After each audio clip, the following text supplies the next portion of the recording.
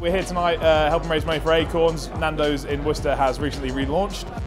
Acorns is obviously a charity that's really close to the hearts of everyone at Worcester. Obviously we go down there every couple of weeks and just go and spend time with some of the kids, and it's a fantastic cause, and Nando's were kind enough to facilitate raising a bit of money for them tonight, and we jumped to the chance.